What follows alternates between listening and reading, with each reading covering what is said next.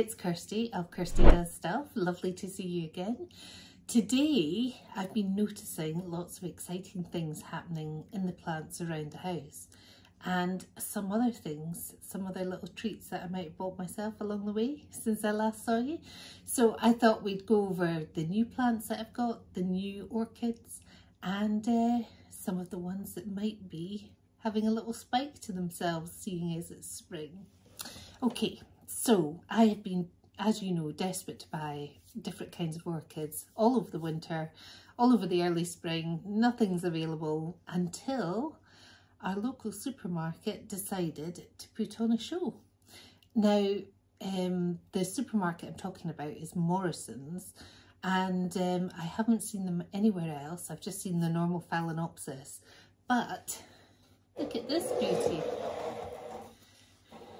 So this to me, it just had a generic tag in it, but this to me looks like an orange Nellie Eiler. It's certainly an Oncidium orchid, and it's in great nick.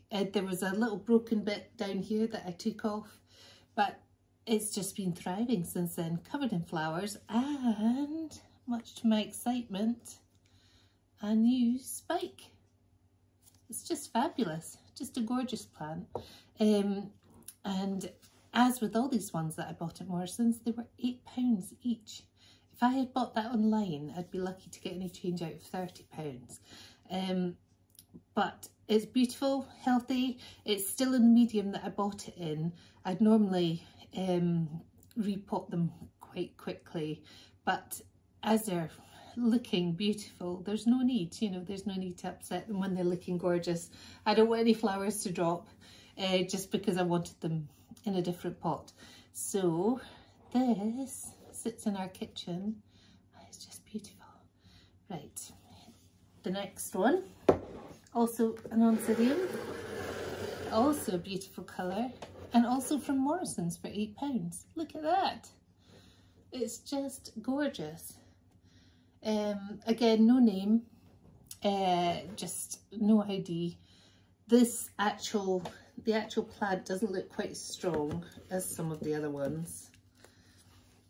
As you can see, it's a little bit, there's one pseudobulb there and the one that's flowered in here. They're both a bit withered, but I shall build it back up and get it to be as beautiful next year, I hope.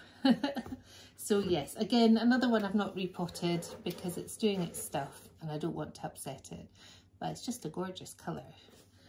I'll pop this one over. Next is the sort of red version of the Nellie Eiler, I think. Again, no ID, but with the lip like this, it looks like, is it Swiss Beauty, the Nellie Eiler one that's quite common. Again, this one's got better pseudobulbs. It's not the strongest looking plant, but it's not bad. We've got a new shoot coming here. The thing with this one as well, I've had to treat it a little bit because it did have some type, it wasn't like green fly, but it was like some kind of aphid thing on the backs of the flowers.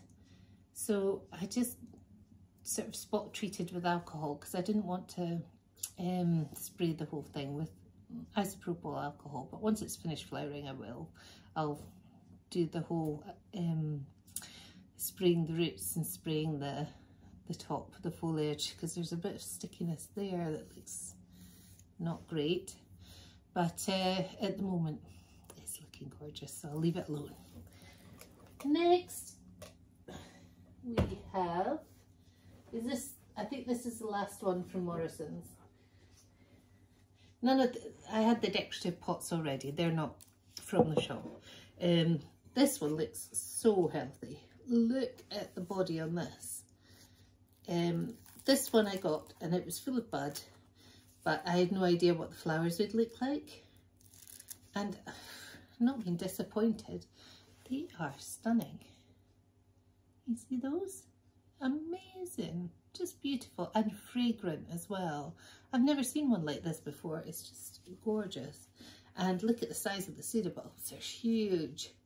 And just, there's another wee flower spike here, but I'm not sure how much that's going to do. It's kind of stopped, stopped in its tracks, but it might give us 1 or 2 flowers. Again, in its original pot, haven't repotted yet. Lovely, oops, big healthy new growth here and here, and I think it's just the 2, but that's pretty good. Just stunning. Again, waiting to repot, but I will when the time is right. Now we're going to move on to this fragrant beauty here. Now, I have been quite obsessed by people's Miltoniopsises. I had one that I remembered buying from a local DIY shop about 3 years ago, and you probably heard this story, I tell it a lot. It looked beautiful, but then I wasn't sure what to do with it, so I kind of left it in the sun lounge, and it got a bit dry and it got a bit cold, and all the Oncidiums that I bought at that point, because I just wasn't sure what to do. And then all of a sudden I got this desire back to bring them back to life, and watched a few videos and got some knowledge, and they are all the ones that I still had are doing really well. So this, and yeah, so we'll show you that one in a minute, the original one, but I wanted more, and the end of last year I bought a hair Alexander, and from Spiceotic Plants online, and that came, of course it wasn't in flower, it was the wrong time for it, but it looked pretty healthy, rearing to go, so that went on the windowsill and got taken care of. And I've been looking and googling almost constantly for Miltoniopsis for sale in the UK. Lots for sale in the US, not so many here. I'm not sure why, because this seems to be the time of year that they're all showing off. But there is, I think it's houseplant.co.uk, and they have just got Miltoniopsis in, but it's a surprise. So you order one and the colour that you get is a surprise. So of course I took a punt, I ordered one, and it looks very like the hair Alexander that I've already got. But it is beautiful, it smells great. It came with these flowers. I think they're just about to go over. The fragrance is lovely. I just sit it here, and when I'm sitting in the seat, it just wafts over you. It's beautiful. So yes, it's, again, not repotted yet till the flowers go. We've got one pseudobulb here and one new growth here, so we're set for a good future with it, and it is very lovely as well. I'll just point all these flowers towards the camera. So not a bad buy, a very good, well, a good buy. These are a different kind of price range. Now I'm trying to remember how much the plant cost. With post and packing, it was £32, I think. It's sort of the late 20s, 28 or 29 maybe. And so it just shows you the kind of difference between supermarket shopping for pretty decent quality plants, I think, and online shopping for specific things. So yes, anyway, I thought I'll contact the company and I'll see what they say about, I'd like to order another one, but I'd like a pink one or a yellow one or a red one, anything but white. And they were very helpful and got back to me and said, just to put a little note in there's a bit for putting a gift message on it. There was a little bit for that. So I could write in there, please, can you make sure I get a coloured one? So I got a wee notification there, so that should be coming tomorrow. So I'll be interested to see what colour I have got. Anyway, so that's that milk. Now, I do have my other Miltoniopsises to show you, but I wanted to show you this first. Right, this is another one from the supermarket. It's a monster of a plant. Again, £8 from Morrison's. Monster of a plant, pseudobulbs to die for. Obviously an Oncidium type, but with no tag or anything to say what one it is. We've got 2 new growths, one in there and one in there, but the flowers, they weren't opening. They've just kind of stalled, and I have managed, you might actually, I think I can see one there, you might actually, can you see that?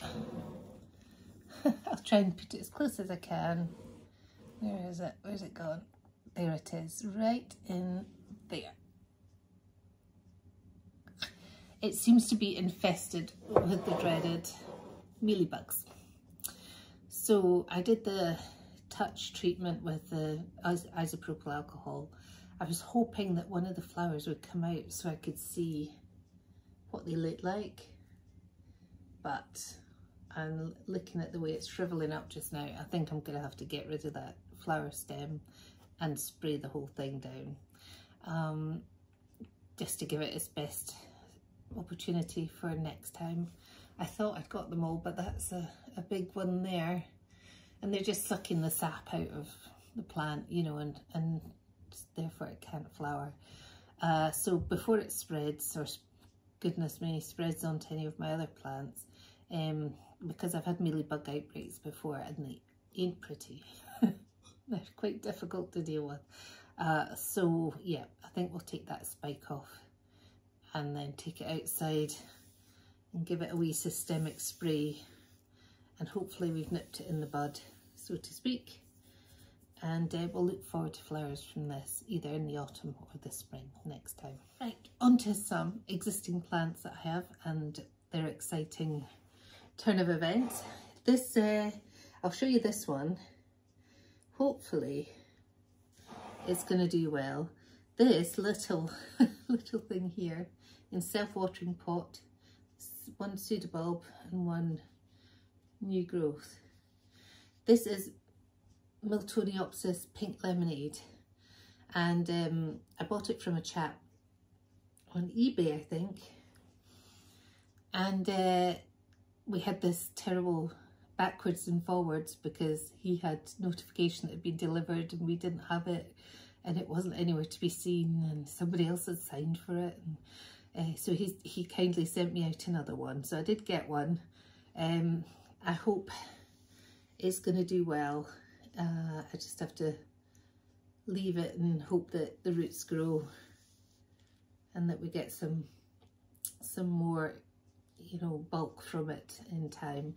I know it's a very small plant in a bigger pot, but it was the smallest self-watering that I had, so we leave that there. Right, the original Miltoniopsis that I bought from Homebase about 3 years ago and neglected horribly, didn't know what to do with, and it's gone all floppy, you see.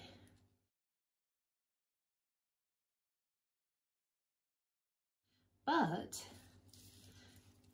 there are new growths. There's a new growth here doing things, and when I had a wee sort of examination of the plant, I came across, I suppose, what you would term as a trapped flower spike. See there? So this flower spike was caught in the leaf. You can see how it's all wobbly.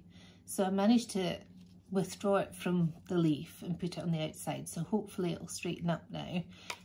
But just behind it, you know how you have your pseudobulb and then you have leaves shooting off either side, and the flower spikes come from these leaves. Sometimes you might just get one from one side, sometimes you might get one from both sides.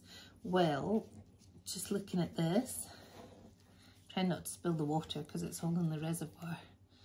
Try and get a good shot of this. So we've got the flower spike there, And then behind the leaf on the other side, don't want to damage anything. Oh, there's in there. There is, my big thumb's in the way.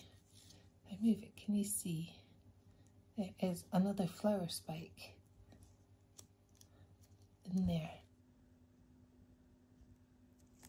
So we've got some buds there that hopefully will straighten up, and we've got flower spike coming from the opposite side that hopefully will do its stuff as well. So I'm very excited by that because I've had this a number of years and nothing's happened. So something's happening now. Right, this is the Hair Alexander I was telling you about that I got from Spiceotic Plants. He is looking good, behaving beautifully, new shoots in places, and we have got a little flower spike. It's a bit more obvious, this one. Can you see it in there? I pulled that back a bit, can you see? There we are. Oh, exciting, exciting.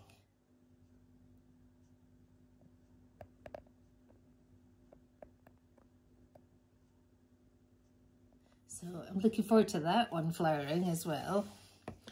Okay, table's getting full now. We've got the last two here. This one's very droopy. He lives upstairs.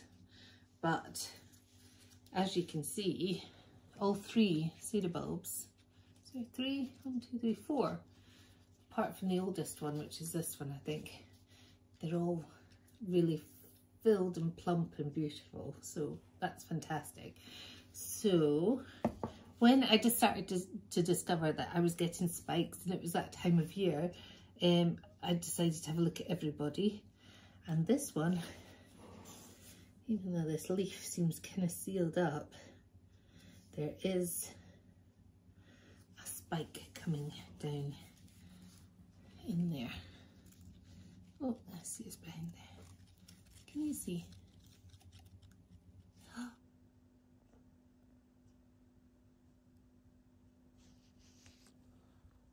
So exciting. So I have no idea what this one looks like.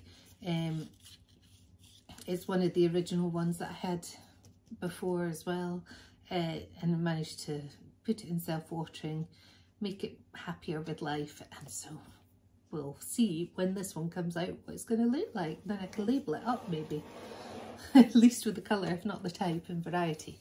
Right, last one, here we go. This is, I don't think this is an original, an OG if you like. This is one that I got at the end of last year that I think I just picked up in a supermarket that was like bargain bucket, £2 kind of thing. And I thought, oh, it's an Oncidium, I'll have that. So he's been doing well. He's sitting in a bit of water just now, which I know is not the done thing, but he's just had some nice plant food to sustain him. We do have a few roots that I've got a few ones actually that are going up the way instead of into the medium, so I'm not sure about that. There's no leaf that's forcing it up. This one's got one, this one's got a wee one. There we go. He might go down now. If I pull that one back, he might go down. But anyway, look at this. This was another trapped flower spike. You can see there how it's kind of tilted over there, but it's straightened up a lot, and hopefully it will keep going up the way, and then we can see what kind of flowers we're going to get from this one.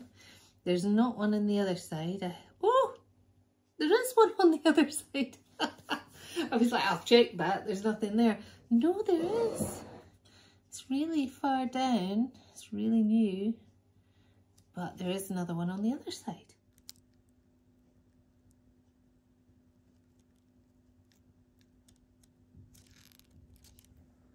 That's amazing. I'm so pleased.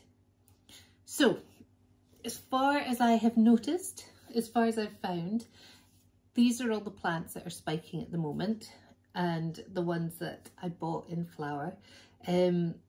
So I'm very pleased that things have started moving on. I'm very pleased that it's spring and they get more daylight and more beauty in the garden and more beauty in the house as well. They're just gorgeous. So yeah, I'll take you along when we do anything with this lot, if we repot them or when the flowers come out. And that's all from me today. I hope you're having a wonderful weekend and I hope to see you again next week. Take care. Bye.